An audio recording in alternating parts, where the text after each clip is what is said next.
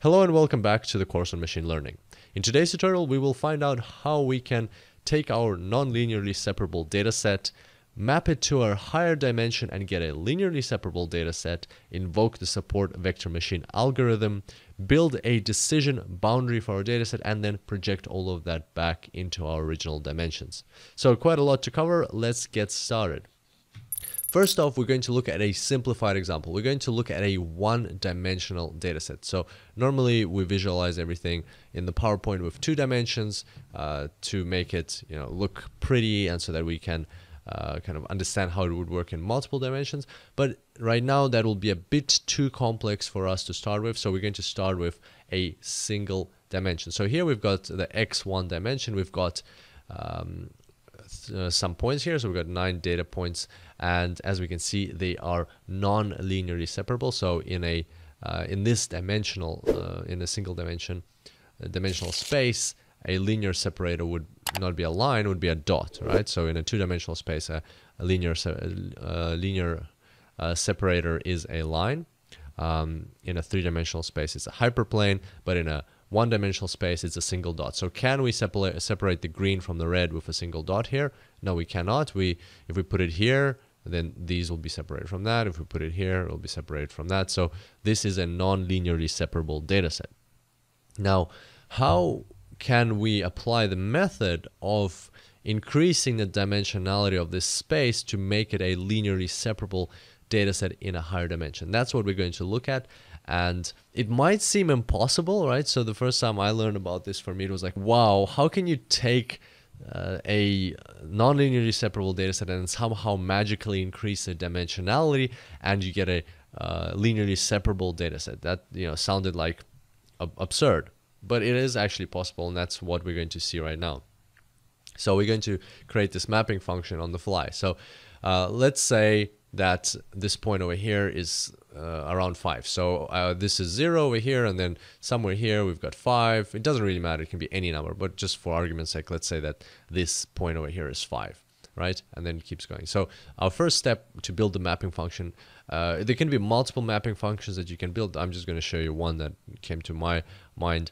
So the first step will be to go f equals x minus 5, so to subtract 5 from our data set, and that is going to what is that going to do? That is going to move everything to the left. So basically now this is what the result looks like. So if you take 5, you subtract 5 from x, you'll get, like these ones will go into negative, these ones will stay in positive.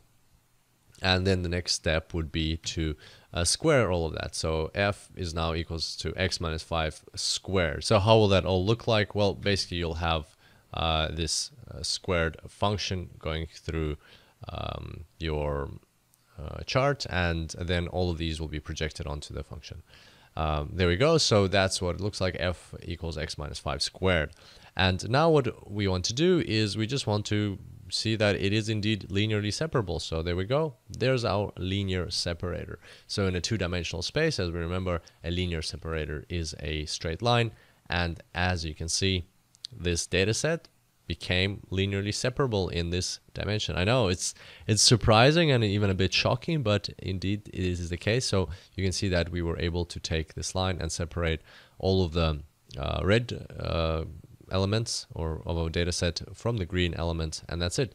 And then what we would do next from here is we would project everything back onto our original space, and we would know how to functionally separate the green from the red.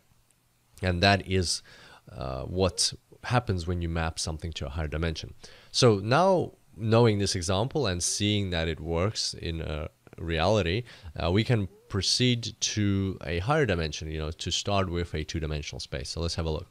So there's our 2-dimensional space, and basically you would apply the same principle. So here you cannot invoke the support vector machine algorithm because it is not a non-linearly separable data set in this space, but then you would apply some sort of mapping function. Like right now, we won't go into detail what exactly mapping function it would be. And again, there could be multiple different options and so on. But basically, based on the previous example, we now know that it's possible. Like we've seen empirical evidence that it is possible to do, and the same thing applies to two-dimensional space moving into a three-dimensional space. You would map it into a three-dimensional space, and then somehow it would become a linearly separable dataset in this space. And here we've got the new dimension, which is z, and in a three-dimensional space, the linear separator is no longer a line, it's a hyperplane.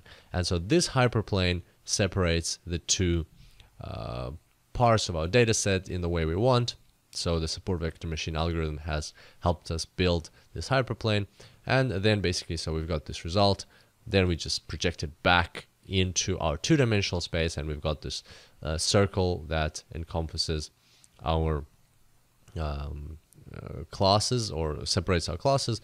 And there we go, we've got the non-linear separator. So as you can see, we can still, even though we have got a bit of a more complex problem where we cannot directly apply the support vector machine algorithm as we used to, we can still go into a higher dimension and then apply the support vector machine algorithm. And like, we won't go into detail if it's possible all the time, and if there's cases when it's not possible, and so on, what you would do there. But the point is that there is a solution that you can explore the higher dimensions, so that this is not a dead end. You can just do that. But there's a problem. There's a problem with this algorithm.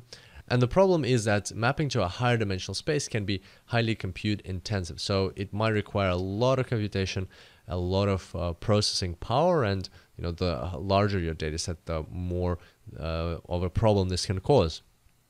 And therefore, this approach isn't the best, because you can imagine, like, you have a data set and then mapping it to a higher dimension, performing all the calculations there, and then coming back to your lower dimension. That can, even for a computer, not just like in our minds as humans, but just like for a computer, that can cause a lot of delays. It can cause a lot of like processing backlog and issues in that sense. And we don't want that to happen, and therefore we're going to explore something else. We're going to explore a different approach, which is called in mathematics the kernel trick. And that approach is going to help us perform very similar, gets very similar results, but without having to go to a higher dimensional space. Now make sure to check out these videos on the right or the full course in the description to continue your learning, and I look forward to seeing you there.